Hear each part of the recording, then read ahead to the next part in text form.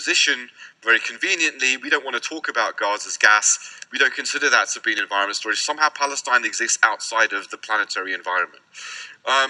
But this was basically something that I began to see was that there were patterns here. And one of the other patterns that I want to mention very briefly before I go on was the Guardian's reporting on HSBC. And there's been a lot of hullabaloo about how there's been a number of publications that have broken the Swiss leaks HSBC story, which I'm sure you've all heard about.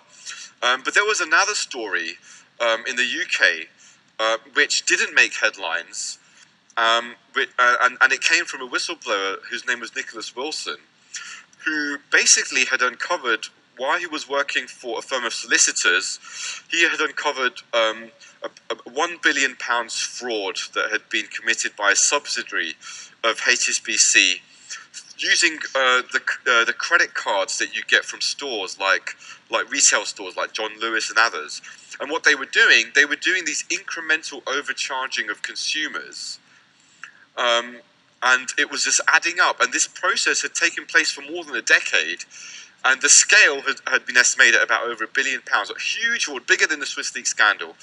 Now, Nicholas Wilson, his case is currently still under investigation by the Financial Conduct Authority. I mean, there was a big cover-up.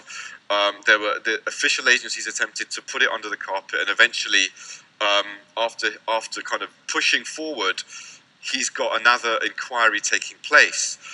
But the Guardian refused to cover this. In fact, it wasn't just the Guardian, the Sunday Times, BBC. When I started to look into this, I ended up looking into the different media organisations in the UK that had actually investigated the story.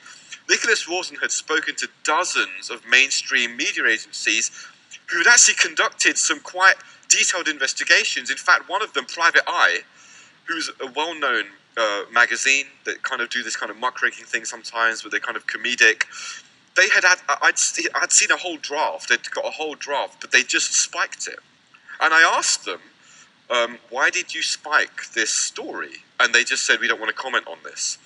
And like 2 days after I did my story on Wilson's revelations, Private Eye suddenly published a kind of more watered down thing on their story. So there was definitely this problem. And one of the things I saw at Guardian was that the Guardian has all of these interesting links with HSBC. So one of the things you're probably not aware of is that HSBC is one of the biggest advertising sponsors of the Guardian. They've given more sponsorship to the Guardian than they've given to the Telegraph, where there was a similar scandal that you might have heard of, where Peter Oborne, the chief political commentator, came out and said that HSBC, because of their sponsorship and advertising agreements with the Telegraph has not run any stories on HSBC corruption. But the Guardian has got more money from HSBC, which has gone to growing its presence in the United States. And that's just one element of it. There are people who sit on the board of the Scott Trust Limited, which is not a trust, even though it's called the Scott Trust, but it's Scott Trust Limited. It's a private company. And those people are people who have got links to the financial sector, people who have worked with HSBC, who have received sponsorship from HSBC, and so on and so forth. So there is this big, wider issue that the experience I had at The Guardian that I think opens up this whole question that we've heard being discussed here of the corporate ownership and corporate structures and the whole way in which the media runs.